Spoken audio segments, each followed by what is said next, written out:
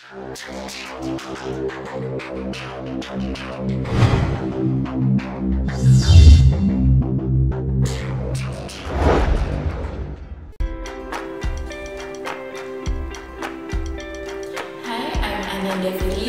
accounting student of Jember University. Hello, I'm Savitri. I'm an accounting student from Jember University. I'm Calvin Rose from accounting students of Jember University. And in this video, we are going to show about the RFID processing or radio frequency identification that has used in this library of Jember University. Actually, if there is the question why we should be to understanding about the RFID processing, because actually from the RFID processing it will be make the processing in this library more easy. As we know, RFID text is the use of radio frequency to store information and capture it by using the tag. In this tag, there will be a receiver and transmitter. That is the chip and the antenna. The library of Jember University has used RFID to give maximal services to the visitor of the library.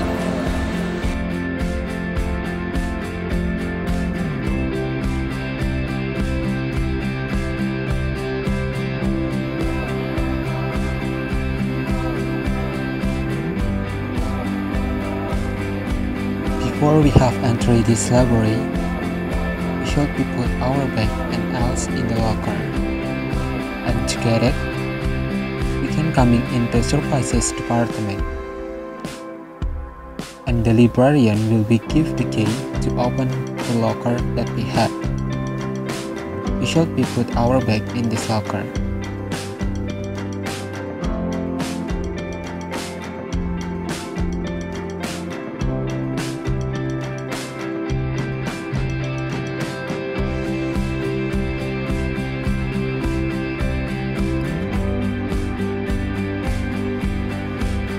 And then after this, the first step of radio frequency identification or RFID process is to capture the data of visitors.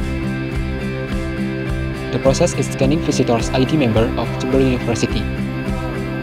And all of data will be captured in the principal data using database. Actually, the purpose of this step is to know who are the visitors coming in this library at each time.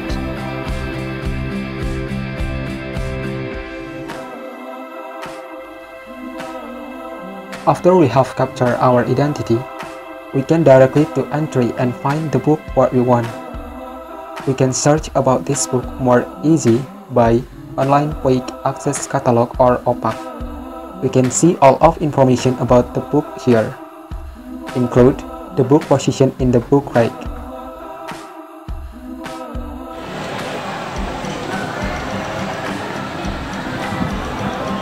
Okay, if you want to search a specific book in the library, you can use OPAC or online public access catalog. In the library, you can use the library PC or your own PC. You can use it anywhere and anytime if you have internet connection. You have to enter library.unesco.ac.id and you can search your books by using the search box, and the searching result will lead you to your specific books.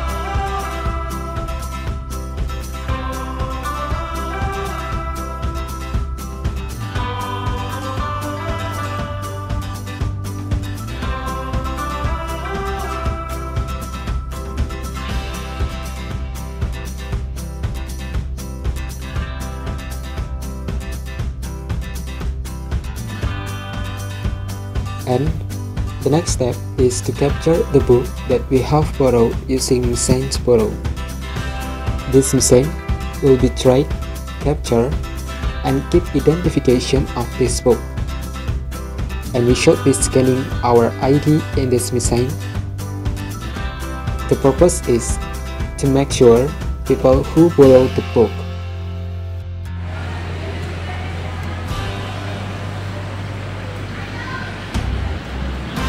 After you search where is the book that you want to borrow, you need to bring your book to the self-checkout machine.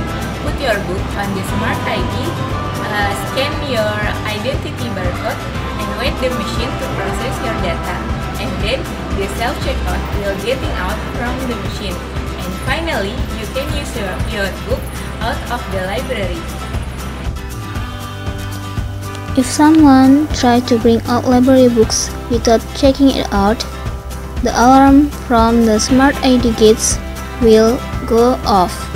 There is the question why the problem can happen, because actually each of the book in this library has RFID tag, and it is called RFID tag. It is the security of this library. The next step is returning the books. This one shows us about returning the books through the operator.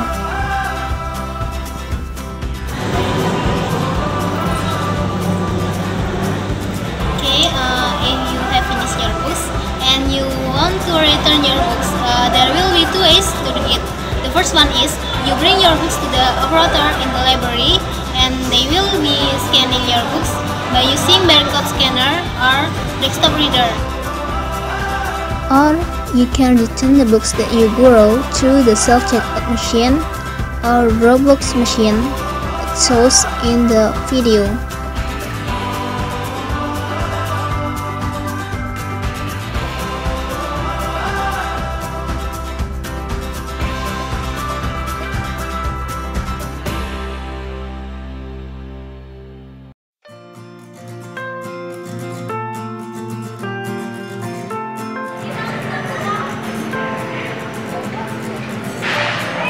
And the second one is you can use the self-return machine, where will you put your books in the RFID reader and the Dropbox lid will open. You will put your books in there and the Dropbox lid will close. Wait a few minutes and you will get your receipt. Remember, just one book at a time if you will use the self-return machine.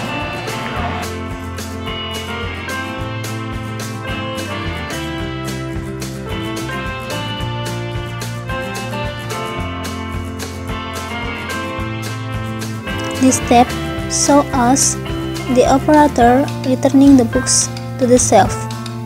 Firstly, they will scan the books that have been returned by the students. And then they will put the books to the shelf by their number manually.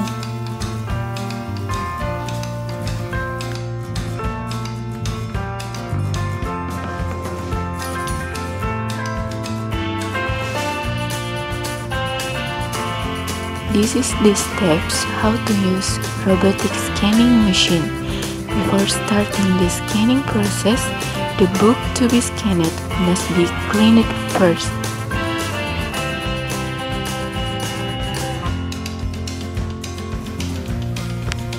After clean the book, we need to input the data of the book to the computer.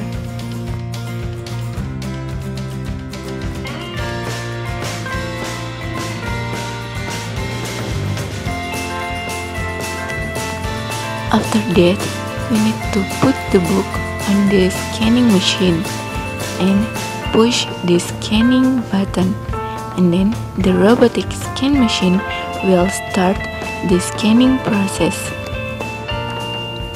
The result of the scanning process will be shown in the computer.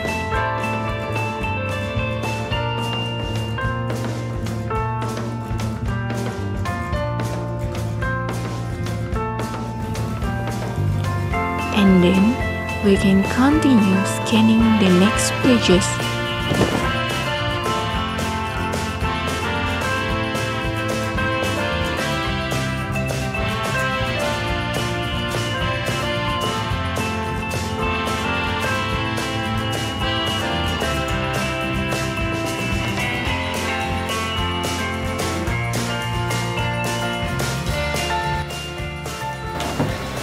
Especially if we talk about the facilities of the library, this library has robotic scan machine.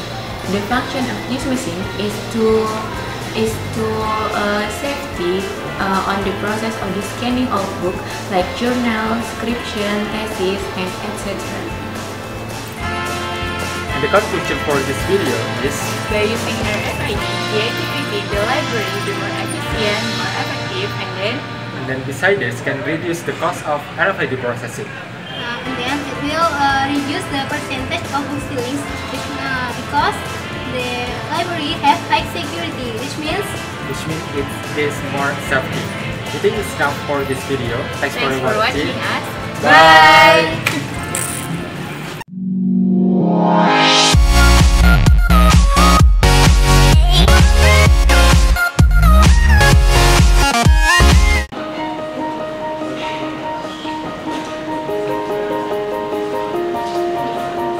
wait a few minutes and you will get